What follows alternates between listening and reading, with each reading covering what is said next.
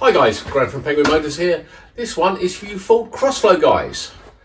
We took a 1700 Crossflow with a BCF2 and we wanted to upgrade it. So we've got a fairly healthy engine on a standard twin choke 32-36 Weber.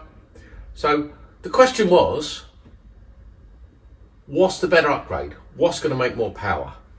Upgrade the head or upgrade the carburetors? Which one will make more power? Which one will make more torque? Because both upgrades cost about the same amount in money. And would they make the same power?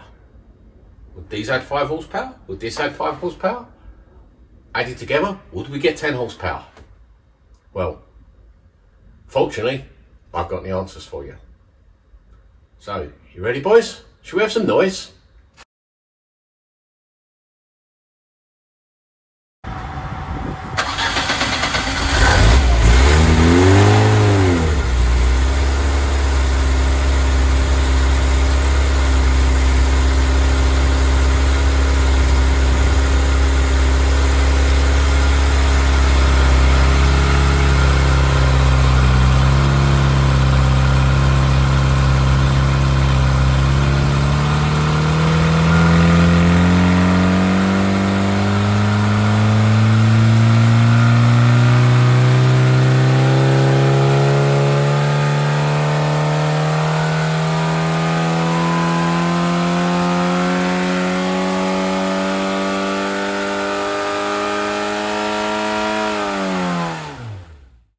So there we go, there's our baseline, and it's fairly healthy actually. We made 107.9 brake horsepower, so call it 108, and 107.8 pound-foot torque, so we'll call that 108 as well. So yeah, that's pretty healthy. Bear in mind it's a fairly standard crossflow. As I said earlier, we've got 1300 pistons to make it 1700 cc.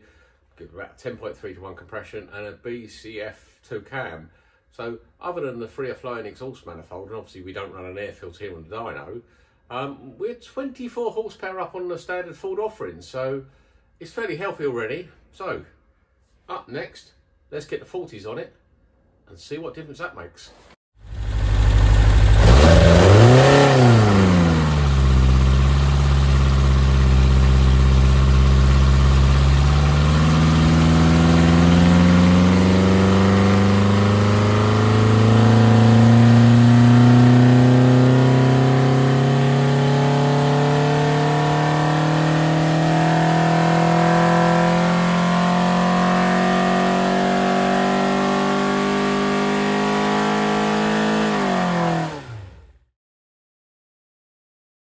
So, who was expecting that? The 40s win out everywhere. Picked up torque right through the rev range. Win-win. Now, I bet a lot of you would have thought that these would have lost low down power. And ultimately, that if we'd have stuck a pair of big choke 45s or 48s on, we probably would have done. But sensible size carbs, sensible size chokes, it's a win-win. They pick up torque everywhere. You've got a much more efficient, longer, straighter inlet tract. And that's where the low down power comes from, and obviously that longer, straighter inlet tract also makes a great top end power. So certainly, even on a standard Mexico GT head with a BCF2 cam, it is worth fitting a pair of 45s. Sorry, 40s. Anyway, so what I'm going to do now is we're going to take the 40s back off, and we're going to take the head off, and in its place we're going to fit a stage 3 Burton big valve head, and then run that up on the 32-36 and see what we get.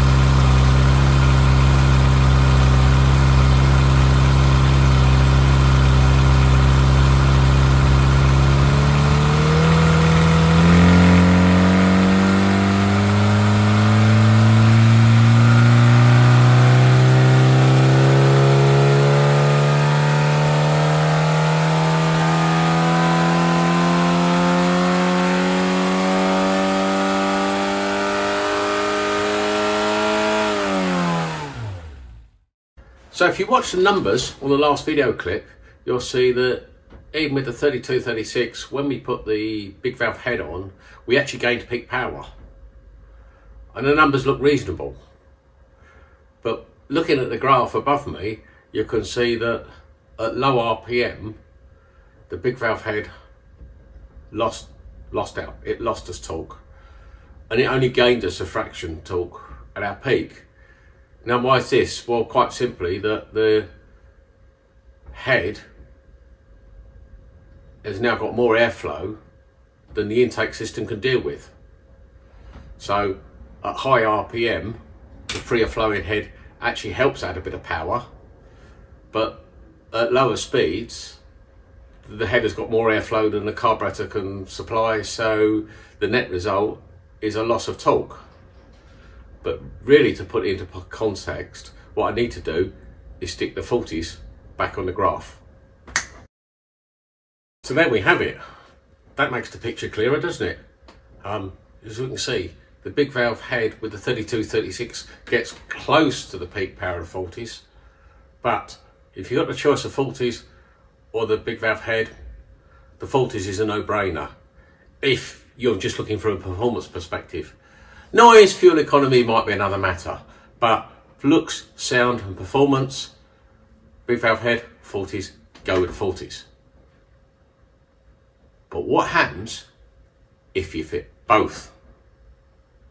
In the next clip.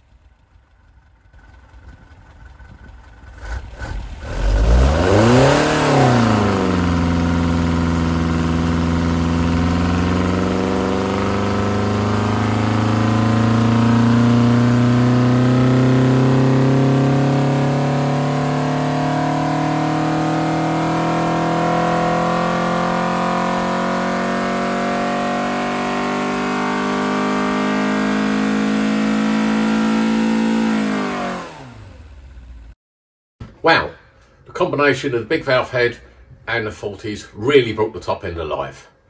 We're now 50% up on a standard engine, so we're now knocking out 126 horsepower. Really strong, definitely strong for a BCF2 cam. Peak torque's now up to 117 pound-foot, so that's pretty handy too. Admittedly below 4,000 RPM, the combination of the 40s and the standard head is still a better bet. But most of you guys will trade that bit of torque down there for the big urge at higher revs. And in any case, all this dyno testing is done at full throttle, so I suspect in the real world, if you're not at full throttle below 4,000 RPM, the difference is probably smaller than that graph shows. But maybe that's a test for another day. If you want some more videos on this engine, you know what to do. Like, share, subscribe, ring the bell, and I'll catch you on the flip side.